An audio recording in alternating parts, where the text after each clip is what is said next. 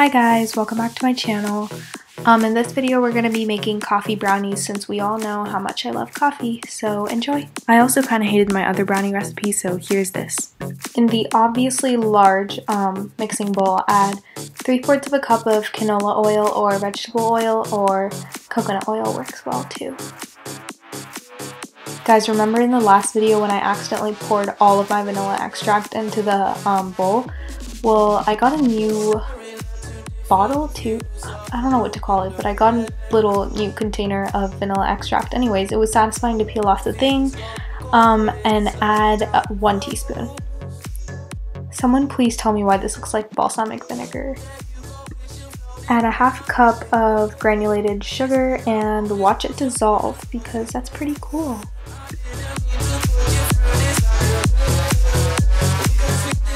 Let's switch things up and add 3/4 cup of packed brown sugar. Ew, do you guys see that blob of vanilla extract just vibing in the corner? Like, that's so gross. Mix it all up. And I'm pretty sure that's like the most iconic line of mine. Add 2 eggs and 1 yolk. And let me just tell you that separating the yolk and the white in the separate bowl was about the hardest thing that I've ever done. I got like yellow everywhere and okay, yeah. Stabbing egg yolks with a whisk is so satisfying. You should try it sometime.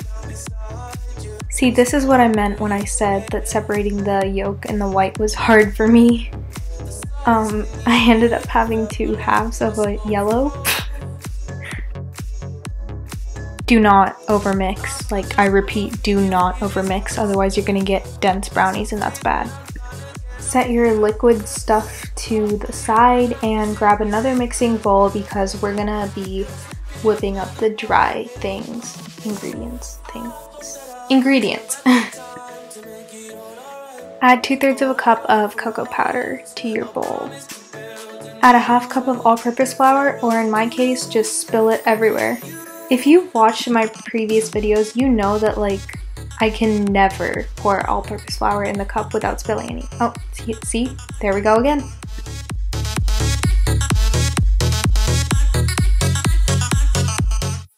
Add a 1/2 teaspoon of sea salt.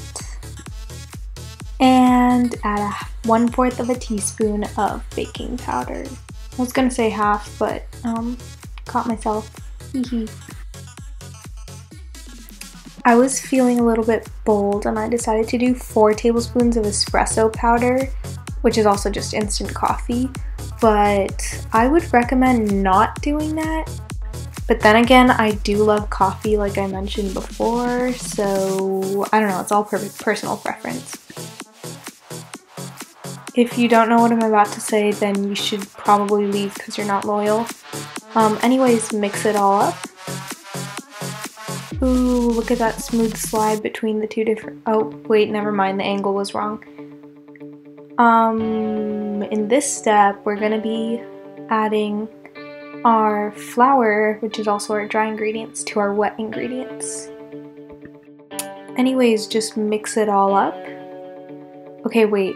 I think that would be a really good channel name, now that I'm thinking about it. Should I, like, name my channel that? Please leave in the comments down below if you think that's a good idea. Oh my god, and then I could call you guys my little mixers. That would be so cute. Oh my god, wait, I think I should do that. That'd be so cool. Please leave it down in the comments below if you think that's a good idea. Ooh, nice and swirly. Add a 1/2 cup of chocolate chips, and I use milk chocolate, but honestly semi-sweet or dark chocolate would go super well with this. Please, please, please do not overmix. Overmixing will cause the brownies to become dense and we do not want that.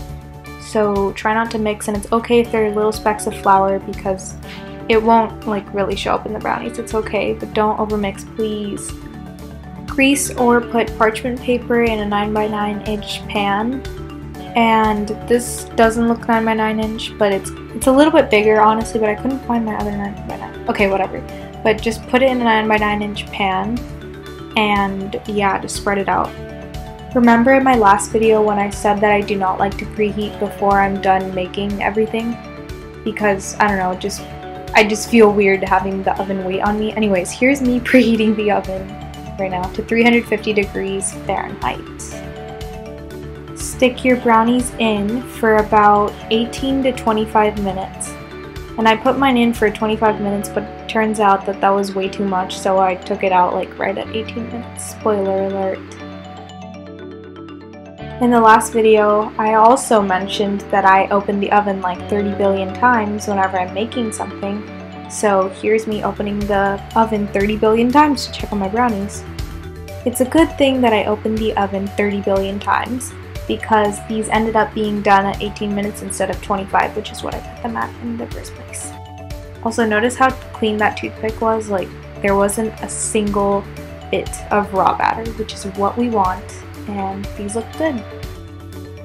And make sure that they cool for at least 30 minutes after they are done. I promise you that it's worth the wait because they turn all crinkly at the top. If you don't wait, then it's just gonna be like all mushy, and you don't want that, so please, please, please, please wait so that they turn crinkly at the top. Cut them however you want after the 30 minutes are up and eat them.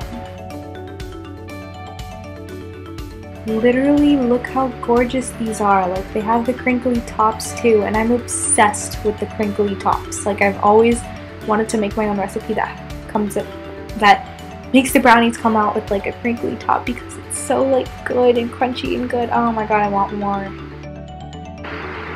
Okay, yeah, here are your brownies, and thanks for watching. Please make sure to do all the usual stuff, like, subscribe, blah blah. Please leave comments. I love reading comments and replying to them. Please, it would make my day. Anyways, I will see you guys in my next video next Friday, which is going to be a vegan recipe. So see you guys then. Bye. Also, I hope you guys are staying safe. Okay, now, bye.